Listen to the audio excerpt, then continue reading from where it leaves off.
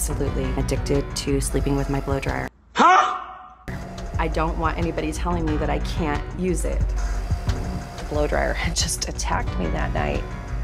When I see scars on her arms, that's a problem. People will tell me all the time, I don't have to feel. I don't want it to rule me anymore. I love eating toilet paper. You should really consider not doing it at all. It's not normal. You're really playing Russian roulette with your life.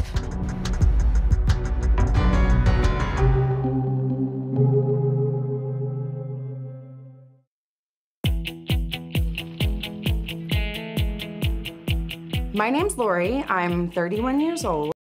Don't care, don't care, don't care, still don't care. I live in Austin, Texas. I am a mother to a beautiful little 3-year-old named Andrea. You're gonna make your hair so pretty today.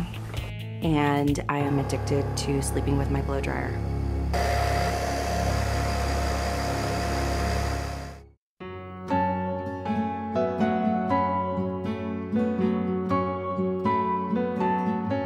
I was 8 years old when the first time I remember sleeping with the blow dryer. I used to share a bed with my older sister, Tani, and she, one night, turned on this blow dryer. And the sound of it, the warmth of it, just instantly put me to sleep. And from that night forward, I was hooked. Typically, my nightly routine would just be to get up underneath my covers, turn on my blow dryer on low, and just curl up next to it, feel it on my hands. If I'm cold, I put it on my feet, and then I zone into the sound of it. Very often, people who are addicted, whether it's to alcohol, to drugs, or to behaviors, they often do it to soothe themselves.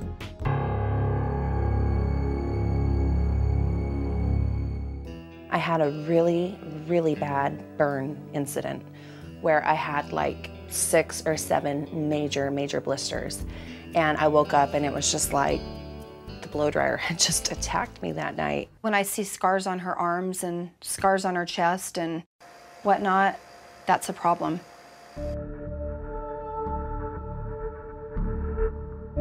Sharing the bed with the blow dryer, I hated it. You know, I'd wake up in the middle of the night and she's knocked out and I'm up tossing and turning.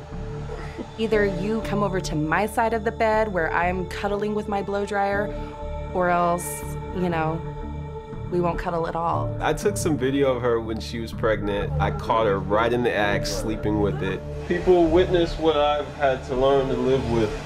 Witness someone that sleeps with a blow dryer.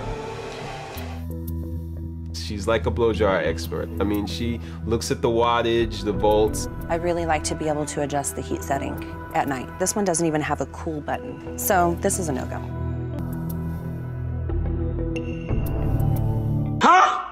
Sharing a room, she definitely had to have it. During the middle of the night, she'll come in and she'll curl up on my blow dryer side most of the time. As long as I'm using it, she's gonna be partial to it. It's not something I want for my daughter.